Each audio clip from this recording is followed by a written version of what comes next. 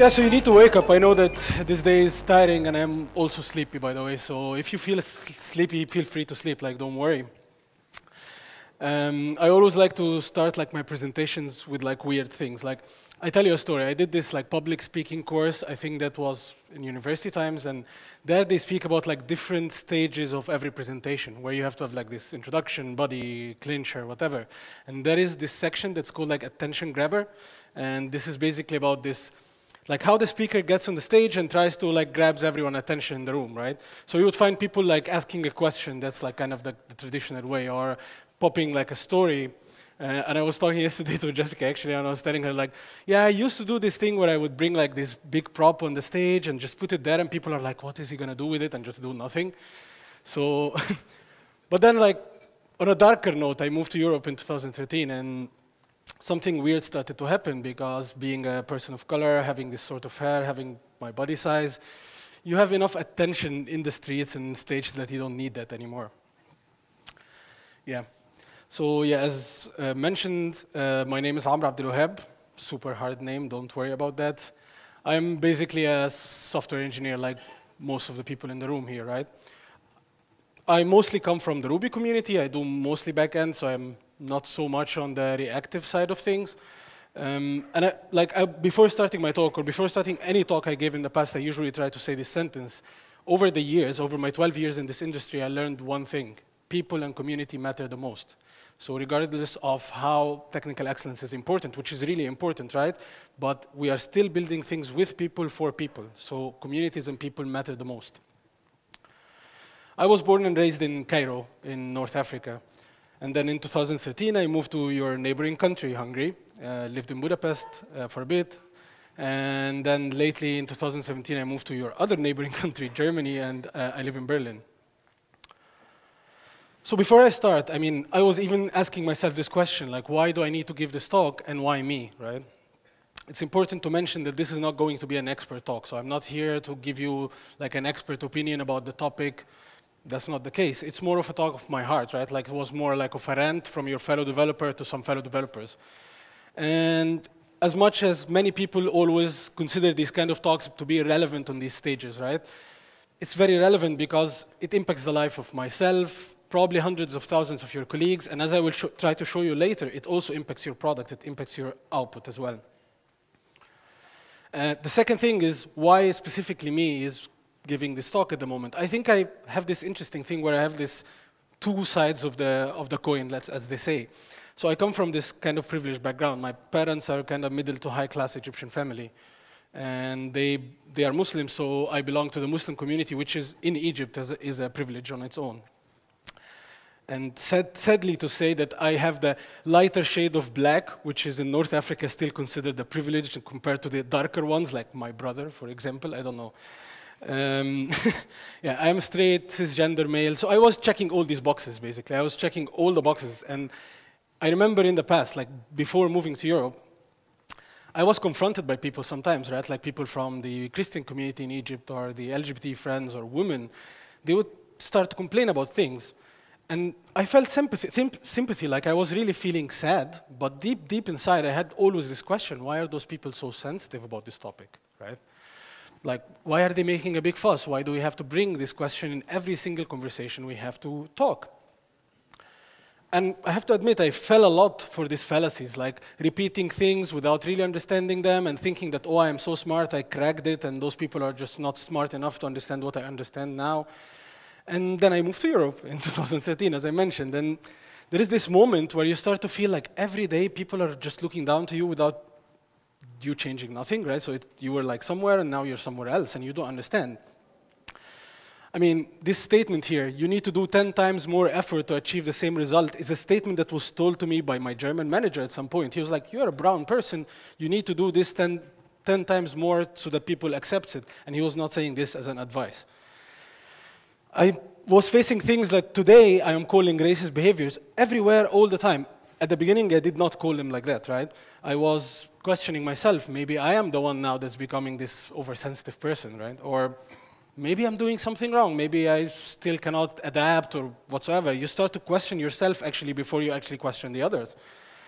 So I was like, okay, this is not a new topic, right? I'm not reinventing the wheel. Like, there is hundreds of years of literature and universities and faculties and people doing stuff about that. Read about it, try to do some research.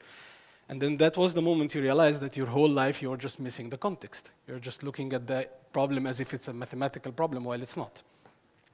So I decided that I need to come to conferences like this or meetups and try to target individuals who, like myself in the past, today are unintentionally damaging their peers. And I insist on this unintentionally because if you intentionally damage someone, you're not welcomed in this room, you're not welcomed in this community, so please leave. And I will try as much as I can in the next few minutes to add as much context to this topic, right? So the presentation will go through different steps. At the beginning, I will try to speak from like what is privilege, try to give you like some arguments and fallacious arguments and how to answer them. Then I will try to focus on the pragmatic aspect and how does it impact your product, and then I will try to give you some tips. So the question of privilege. People like to do this weird thing in presentations where they put like this Wikipedia definition and then they start to read it loudly and slowly, and like this never works. And especially when it's about social sciences, never ever check dictionary definitions because it's wrong, because that just simply ignores the context.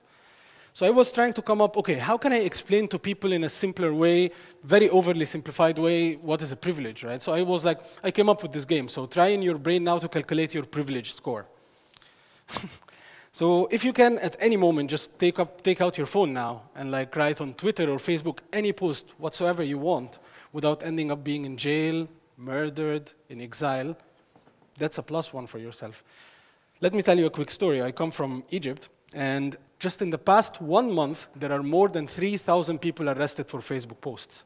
3,000 people. That's triple the amount of people in this conference just being in jail right now because they wrote something on Facebook. If you can go to someone at any moment and say, I love you, right? I'm a straight person, so I get a +1 here. But imagine being an LGBT community member in Russia or in Egypt or in many other countries. You still today get murdered, right? You still today get prosecuted for that. That's a privilege. You're not aware because you just go to tell people, I love you. Very commonly in software conferences, there is this talk about remote work and digital nomading and whatsoever. And then in my brain, it's always computing to like, give me a visa and I will do that, right? So this is a privilege. Like just your ability to work wherever you want and live wherever you want and all this kind of thing is a privilege, right? People are not as welcomed as you are everywhere, and you're not aware of that. Another example is if you have Muhammad as your second name, as I do, you're always, for some reason, selected randomly in the random selections of the security of the airport. I don't know. I can keep going on with this list, I don't know, until tomorrow. But in a nutshell, what I'm trying to say here is that privilege is not something that's set in stone, right? Privilege changes based on the context. It's very coupled to its context. So as I said, being part of the Muslim community in Egypt is a privilege, but here it's not. Privilege is very intersectional. So you checking one of the boxes or under-checking one of the boxes is not enough, because you being, for example, a white woman, you are still more privileged than a black woman. Of course, much less privileged than a white man. And you cannot just ignore one aspect of privilege at a time. You cannot say, I am only defending women or I'm only defending black people. It's all intersecting. You cannot ignore one aspect over the other. But the most important thing of this talk is that when I'm calling you privileged, I'm not calling you evil. So privilege is not something that is evil. Privilege is simply the statement that you need to do extra efforts or you have some extra duties that you need to do. And then the question always pops up here, wait, I did nothing wrong. I was just born into this. Why do I need to do more efforts? And let me ask you a question. Who here is maintaining a legacy code base or used to do it in the past? I mean, I think majority of us at some point inherited some project from someone. And you need to think that when you inherit this project, you know for sure that the previous developers did their best. Like, you know that they tried to do the best for this project and they tried to build, I don't know, cool stuff. But in some situations, someone from the business came to them and said, we need this as fast as possible, I don't know, hack it somehow. So they had to build these incomplete solutions because the business asked for it. Or, I don't know, they cannot anticipate the future. So they took some uninformed decision and they built something that is not good. Or they just came to ReactiveConf and some person was speaking about, I don't know, microservices or serverless or MongoDB or whatsoever there, and then they just wanted to follow a hype without understanding, which I'm pretty sure all of you are familiar with the situation. This here introduces what all of us in this room agree to call technical debt, right? It's not something that you did, it's something that people in the past did. Everyone in this room agrees with this. And when you are dealing with technical debt, you cannot simply ignore it, right? You cannot say, no, nothing happened in the past, I will just keep shipping, I don't care. And then you end up with a code base that's not maintainable in like 2 weeks. You also cannot rewrite everything from the beginning, because then you will end up rewriting everything every week. The way to deal with technical debt is simple. You keep shipping, you keep moving forward, but you have to be mindful of what happened in the past. So try to imagine there is a 200,000 years old project. Billions of developers have worked on this project. And unlike your software projects, they had Hitler. Not everyone was like having the best intentions, right? So everything is super coupled, everything is complex, everything is badly documented, everything is not secure, and there are no automated tests. I mean, obviously this project exists, and we are all maintaining this, right? Like we are all maintaining this humanity. We all inherited this project. We need to keep shipping, but we need to keep being mindful of what happened in the past. One last thing about the definition is this industry. This industry really tends to remove the context. I understand this in code. I understand that you want to have single responsibility like objects that make sense in code. You want to have isolated, decoupled services that make sense in your coding world. You want to have technology agnostic, platform agnostic, whatever I put before agnostic, I don't know, developers really love it. But this does not apply to social sciences. You cannot go and say, 1 + 1 = 2. It doesn't work like that. There is context, and you need to understand it in order to be able to analyze anything. So in the next section, I will try to focus on some of these arguments that very, very, very often, I mean, people who use it on a daily basis, and they think that they are so smart and that they crack the code. And the other thing is that, sadly, sometimes it can happen from even underprivileged people. That can be a talk on its own. Why does that happen? But let's start with the first one, intention versus impact. I think it's very common when someone complains about racist, sexist, transphobic behavior in any situation, the answer is always, he did not mean it. I don't know why, he always did not mean it, and he here is intentional. Intention is not really relevant when you're damaging someone. Let me tell you this, I don't really care about you being racist or not racist. I care that what you just did is an act of racism. I don't really care about you as a person. Let's think about this example. You are in a park and you're throwing a frisbee. If it hits my face and got me concussion, you still need to apologize and you still need to take me to the hospital, regardless if you meant it or not. On the other hand, many people, I'm sure many people in the software industry do good things, but they don't understand why. For example, let's go to Women Who Code and try to support there and try to coach there. If you don't understand, if you think that you're doing this because you are nice, then you are missing the point. You're doing this because it's important. You're doing this because you are a big part of this problem, right? So it's very important to understand why are you doing good things as well, not just doing them because everyone else is saying it's cool. The second thing is, I don't know if anyone here heard about this Black Lives Matter campaign that was in the US a couple of years ago. So it was basically a response to the American police killing much more black people. That's a statistical fact, right? There was this other campaign, an opposing campaign that said, all lives matter, it's not just black lives people that matter, and all this kind of stuff. Black Lives Matter was not about the fact that like black people are more important. That was never the intention there, right? The intention there was trying to point out the thing that black lives people are not like relatively undervalued in the US. They're trying to point out the statistical issue, and they're trying to push the country to recognize this inequity and perhaps bring it to an end. Maybe a good way to think of it is this Black Lives Matter too. I think this maybe would sum up what I'm trying to say in this.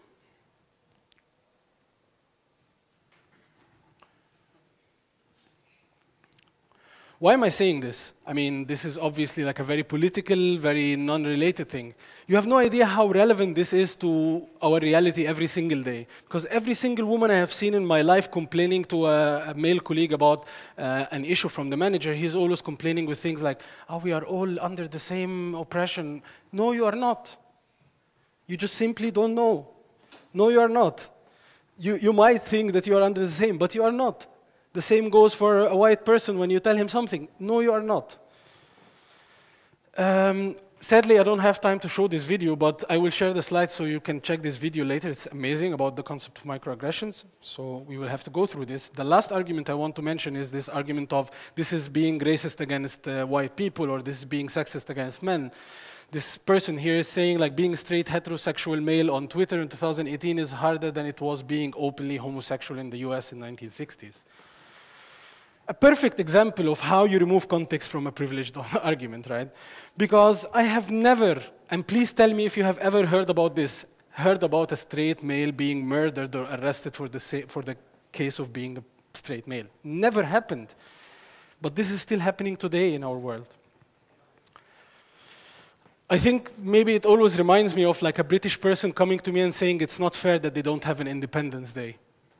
Like, it doesn't work like this. So no, it's not racism against white people or sexism against men, because it doesn't have an attached historical baggage. There's no history there to support this claim. There's no power imbalance. There always has to be this power imbalance to be called oppression. To sum it up, what I'm trying to say is that we are not trying to seek giving everyone equal attention. This is not what we're trying to say. What we are trying to seek is giving everyone equity and liberation. Maybe this is a good way to also explain this. And eventually, we should be able to knock out this wall and all feel liberated and move on. So that was it about the ethical part, let's say. But is it only a question of ethics, right? There is a question of pragmatism here. There is a question of a value added to your product. I try to, in the next few slides, to show you like some examples of how much impact does this thing have on your product. The famous last name issue, which is so not famous. So if I ask anyone who's a back-end engineer in the world, including myself at some point, how would you model a user in the database? The answer always includes the fields first name, last name, email, password, whatsoever. There is a very clear implicit assumption there that every single person that will use your application has a first and a last name. And this assumption is a perfect example of what's called the false consensus effect. False consensus effect is a cognitive bias where we as people tend to think that everyone else has the same habits, have the same thoughts, have the same... We always think the same. We always think that, we are just like everyone else. I will start with a surprise. I don't have a last name. So as 100 million Egyptians, we have a totally different naming conventions. And I'm pretty sure there are other nations in the world that have the same problem. And this might seem like very trivial to you, but you have no idea how much issues I ran into the past because of the fact that I don't have a last name and I have to make up some last name from my passport and go through this hell that the bank doesn't accept this as the last name and whatsoever. Just because you wanted to split the name in the database, I don't know why, but you wouldn't have even thought of that because you don't have someone diverse to tell you that. There is this amazing GitHub repo called the Awesome Falsehood of Programming. I somehow can't really watch it so much because it makes me so sad. Because we all do these things on a daily basis, excluding so many people over super trivial, unnecessary things. The second thing is the racist camera phenomenon. I don't know if you have ever came across any of those, but there are a lot of these videos that tries to show how cameras deal with races or how face recognition algorithms deal with races. For example, this photo here where Nikon camera looks at Asian people and says that did someone blink. Or this video here that sadly I also have to skip that, but this video is about HP face recognition with a black person, so it can only recognize white people. But how? I mean, how did that happen? I don't really believe that technology is racist. Technology does not have feelings, right? The story is like this. This lady here, this beautiful lady is called Shirley. She used to be the model of Kodak in the 50s. And this here is called the Shirley card, which used to be the standard color reference card for the photography industry in the 50s. Important thing to note here, this was an intentional thing. This did not happen by a mistake. In the 50s, they had this meeting and they asked themselves, do we really want to invest time into including black people? And the answer was, well, black people can't afford to buy cameras. Why try to involve them? Today, we are speaking in 2019, we don't even use films anymore, we have digital cameras, but we still have the implications of that from that time. And even though so many efforts are done by companies to fix this, this is still not fixed. One last example is the mysterious case of sexist airbags. Who here knows that when airbags were first released, they were less safe for children and women in comparison to men? And this happened again for exactly the same reason. The all-male engineers team thought about the idea of taking their average height and weight to make test dummies, ignoring completely that there are other sizes of people outside this room, which ended up into this tragic outcome, which actually is a void product. It's a product that does not even do its job. What I'm trying to say here is you need to think about these things in every stage, right? I mentioned an example of development. I mentioned an example of testing. I mentioned an example of business. And Jessica earlier was speaking about things that like relates to design and including people with disability, sorry. So you need to think about that at every stage. And sadly, you cannot achieve that unless you have enough diversity in your team, because false consensus. If people are all the same, they will not see beyond the things that they are all accustomed to. So yeah, what to do now? As a company, what you need to do is recognize this issue. This issue exists. This issue can damage your product. This issue can have a bad impact on your return of investment. Hire a diversity professional, because actually those people exist, right? This is not like a thing that doesn't exist. This exists. And stop this behavior of, it's called pinkwashing. I don't know if someone heard this term before, but where you would put like an LGBT logo, but your product is still excluding LGBT people, right? Stop trying to capitalize over helping minorities while you are, as a company, is the main damage, like one of the main factors damaging them. Try to actually do something for them. Try to listen when you have an employee that's underprivileged and complaining, because when they speak out of something. It's not, they're not just trying to bullshit. They really have something that they can tell you. Make sure to guarantee this open and transparent communication framework for such issues specifically. Have code of conduct. Try to have this talk with your employees all the time. And most importantly, stop shutting down the conversation. This conversation is very important to have. I have seen so many companies so scared of this conversation that once it comes up, they're just like, let's hide it. Let's try to like put it under the rug and not talk about it. Talk about these things. It's very important. As people who work for companies, you need to recognize the fact that you being a software engineer is on its own a privilege, right? Recognize this privilege and understand that you work in a candidate-driven market. Most of us can easily find jobs compared to other professions, right? Most of us are highly paid. So try to use this and also be very humble. Stop this attitude of thinking that you're so smart, because you're not. Be humble and try to listen to people when they tell you stuff. Important, you are not as smart as you think. I am not as smart as I think. None of us in this room is smart as you think. So do your homework, try to study, try to research, try to read more before you just give judgment. And when you understand something, speak up for yourself, for others around you, for people in the warehouse in your company that are being exploited, not just for yourself. As a tech community member, support all these diversity-related initiatives, right? I mentioned already Women Who Code, Rails Girls, Django Girls. There are plenty that also targets, I don't know, people of color, refugees. Try to support these initiatives. But as I mentioned before, make sure to understand why are you supporting these initiatives. Not because you are cool, but because you are solving a problem that you are part of. Make sure to write about the topic. Make sure to speak in conferences and meetups. Push this conversation forward. Most importantly, if you're a white male, learn your role. You are an ally. You are not you are not a victim. You are an ally, and understand what does it mean and what does it entail to be an ally. Okay, I'm almost done actually. Cool. So, two things I would like to talk about before leaving. There is this statement that really gets on my nerves. When people say things like, but why don't we all just be nice to each other and move on from this conversation? Why do we have to make a fuss about it, as I was saying before?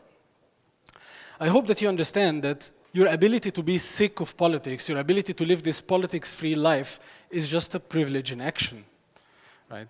Your privilege is the thing that allows you to live this politics-free life.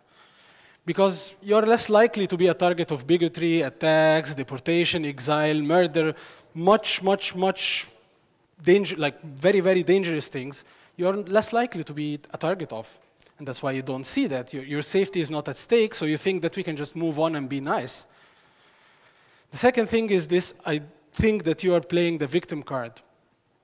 Why? To get a diversity ticket? So I don't know. I hope you also understand that it's really hard and exhausting to bring up the topics of oppression. Before giving this talk, I had to think so much, because I was always giving like technical talks and people were like, yeah, this guy is cool. But I had to think so much before, should I really face people and tell them what I feel? Because it's hard, it's exhausting. For me and for other people that are underrepresented, much more than it is for you. We know that it's tiring, we know that it's annoying, but at the end, we are fighting for life and safety. We are not fighting for bullshit stuff as you think. So if you don't see that this is about our lives and safety, it simply is because of your privileges again. Thank you.